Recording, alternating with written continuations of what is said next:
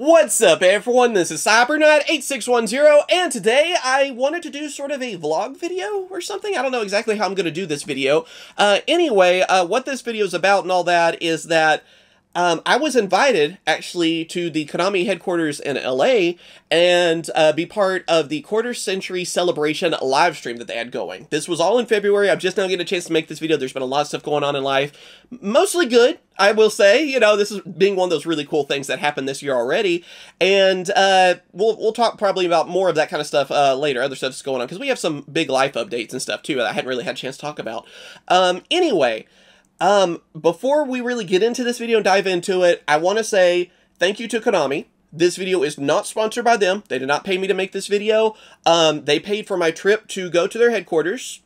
And then also they had us food and that kind of stuff, you know, and they paid for our hotel and all that. So I want to make sure that is all clear. My wife was able to go with me, but I paid for her plane tickets. So just so all that's clear, yeah, I figured I should have that disclaimer at the beginning. Okay? Anyway, let's talk about the trip, and I'll show you guys some footage of what I recorded. So, first off, going from Little Oklahoma to, you know, it used to be Texas, now I'm Oklahoma if you didn't know, to LA. Wow. So, the Oklahoma City airport, fairly big, but it's like nothing compared to LAX. That was terrifying. That's another reason why I was glad I had my wife with me. It would be a lot better than me finding a random person or a flight attendant or someone, you know, just hugging onto them and saying, please help me, I don't know how to get out of this airport. So, we didn't have that problem, thankfully. I got out of the airport fine. You didn't hear about me on the news. Some, you know, 30-year-old man crying and where am I? Too much concrete and asphalt. I am lost. And that's what it felt like. Seriously, that was scary. I haven't flown on a plane in 20 years, so... little bit jumping into the deep end is what it felt like, you know, not having my parents to guide me. You know, last time I flew, I was younger and I had my parents with me, went to Disney World. So, yeah, that had to have been 20 years ago, so I feel old already in this video.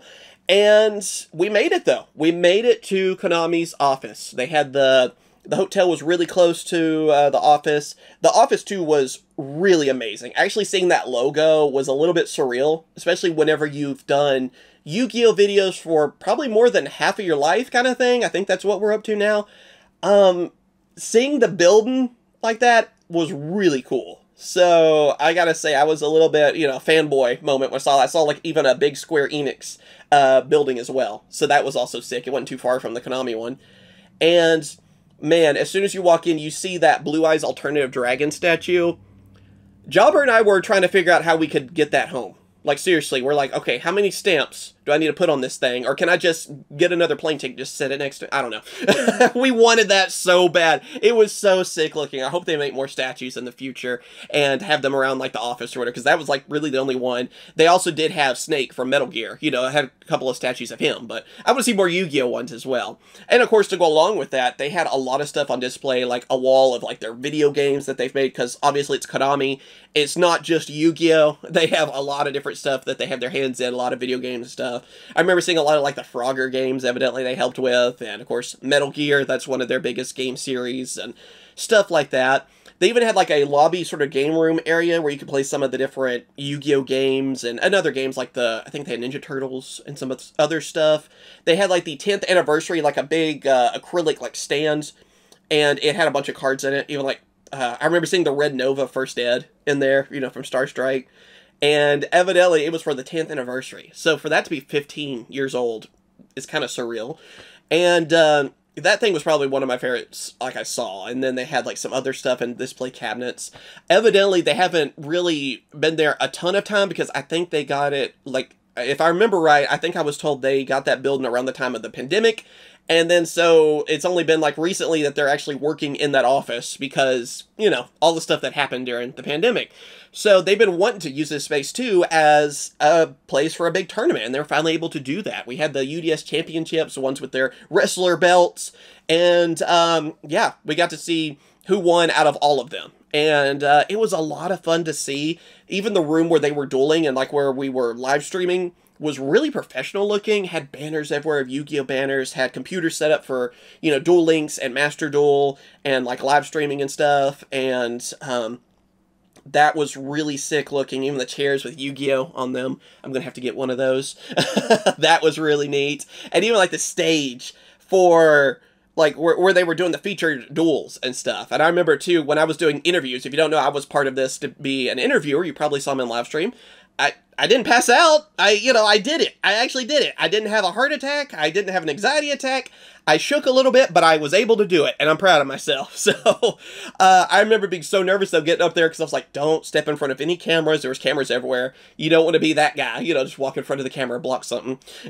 So, it was really cool experience, and just that whole setup. I hope they do more of this, and I think that is their plan in the future, because it was really cool looking, like really professional, and I enjoyed it a lot. Like, that was amazing. The whole setup, the building was cool. We even had like little passes. The content creators had like little badges that could get us through certain doors and stuff.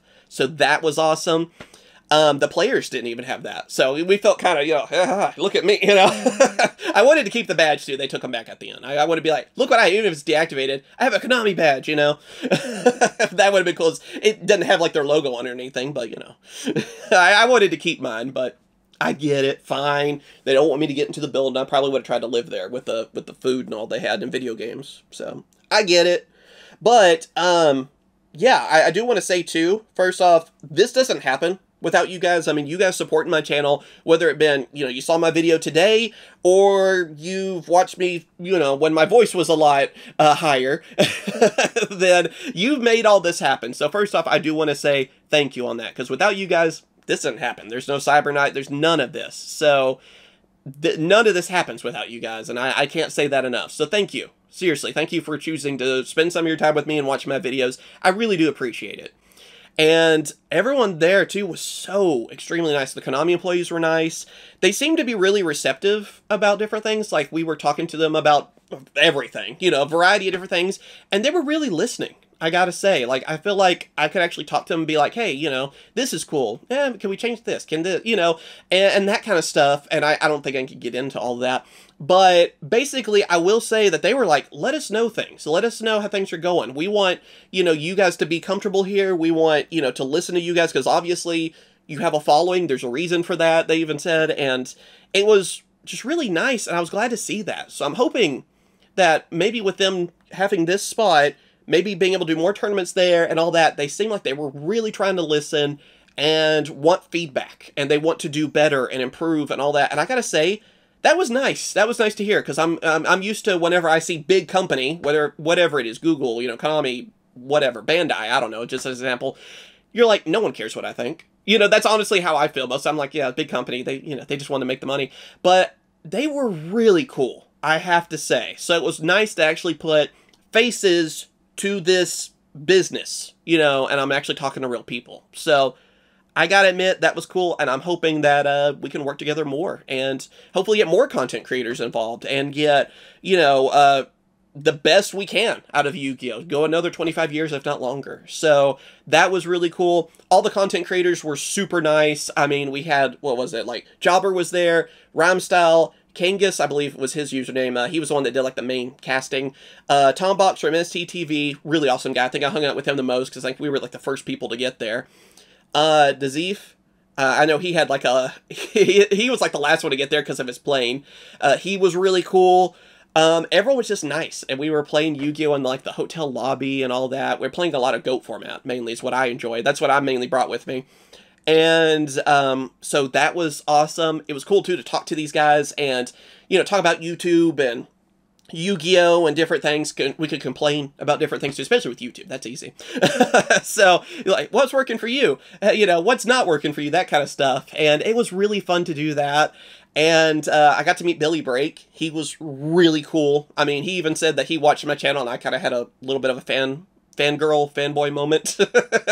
I wanted to squeal like a fangirl, I guess. But that was awesome, I gotta admit. I was kind of, I really got into that, and yeah, just the whole experience, I gotta say, was awesome. I'm so glad I was able to be a part of it, and I'm glad I didn't turn it down because of my anxiety. So, yeah, last year might have ended very lousy, but this year started off really cool in a lot of different ways too, which we'll probably talk about in another video at some point. So, yeah, I just wanted to kind of talk about, show you guys some footage and all that.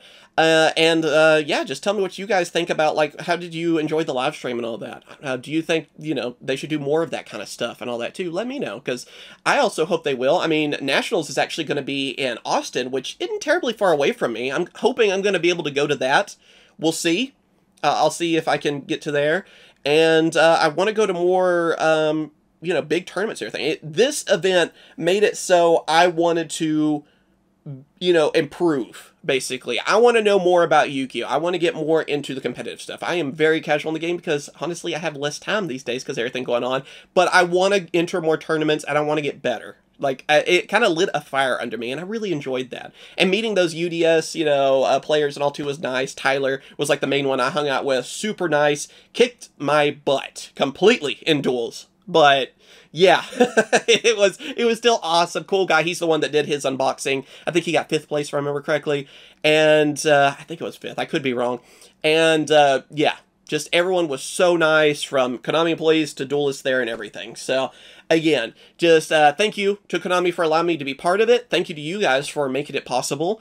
And yeah, I really hope they do more of this kind of stuff, and they'll, you know, want to work with a lot of us. I'd like to see more content creators, meet more of you guys out there and everything too, and hang out, open some packs, and play some Yugioh. So that's just how I felt on it. Thank you guys for watching. I hope this rambling video was enjoyable, so let me know if it was, if you want to see kind of, you know, this kind of content every so often. And yeah, thanks for watching. Catch you guys later. See ya.